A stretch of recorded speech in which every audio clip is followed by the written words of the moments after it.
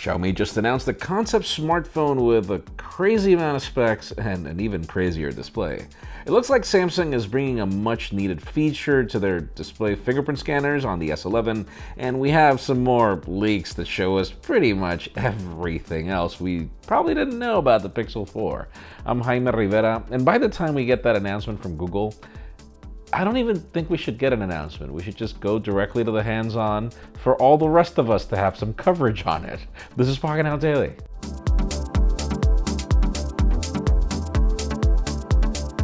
The official news today begin with deals, all right, let me just explain the way it goes, because the product is not necessarily one that I would recommend, even though the processor is probably not a bad option. If you remember when I reviewed the Google Pixel Slate, I recommended the one that I reviewed, which was the Core i5, but not necessarily everything that was under it, but still. Core M3 variant is bundled with the keyboard for $549 shipped. Best Buy is also matching this deal, which if you do the math, the Slate goes for $998 and the keyboard alone costs another extra $200.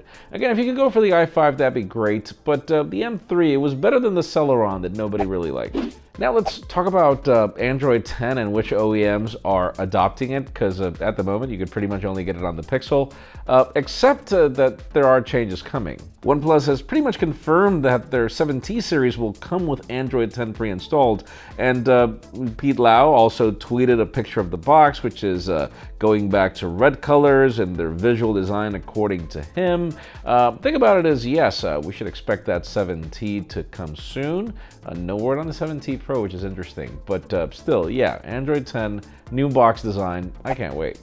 Now, a very interesting twist with this whole, trade war that's happening between China and the United States is obviously how OEMs are being affected, like the case of Apple with the tariffs and everything. Apparently, Cupertino has decided to cave in and be like, you know what, I'm not going to be part of this problem. The company has decided to move their production of the Mac Pro to the United States. You remember, it was going to be assembled in China because certain key components were in China, but now it will be assembled in Austin, Texas, in the same factory they've been using for the Mac Pro since 2013. The parts will be made in 36 different states, supporting 450,000 jobs, according to the statement. To a certain degree, I'm happy that this is happening, that there is production in the United States, period. But then again, we'll see if this actually exonerates Apple from tariffs. Now let's talk about the Google Pixel 4, Pixel 4 XL. As for those of you that are expecting our coverage, we are too. We don't have a unit, but it seems that everywhere else in the world, somebody has already started the review process and stuff when we get more details. Today we've got this full review that reveals pretty much the Face to Unlock capabilities in some way. We see the settings screen on the Face to Unlock, which will let you make payments, skip your lock screen, and other things. In addition, it will also follow on what you can currently do with Face ID, which you can set it to recognize your eyes or not. And we also have some leaks that show us the camera samples. Obviously, I would take these with a grain of salt because it's pre-production hardware, I would assume. We don't know. We'll keep you posted. Now, a device we don't really know much about yet is the future of the Samsung Galaxies. We've heard that this is going to be a complete revamp to what we've seen now. The Galaxy Note 10 was pretty much the last of this lineup, and then we should expect complete changes. And we hear a little bit of what we're getting aside from what we heard from the cameras. According to a South Korean publication, the Galaxy S11 will bring an on-display fingerprint scanner with a much larger active area dimension, which will detect your finger in most parts of the display. This is most likely going to happen in devices in 2020, as we hear that iPhones are also going to be benefited by this technology. Obviously, we'll have to wait for it. And finally, the hottest news today are not about the Xiaomi Mi 9 Pro 5G that they announced, because they made the announcement today, but that wasn't really the hot stuff. It was about their new Mi Mix Alpha. The company has pretty much showed us that this device has a crazy 180.6 screen-to-body ratio. Wait a minute. How can you have 180.6%? The maximum is 100%.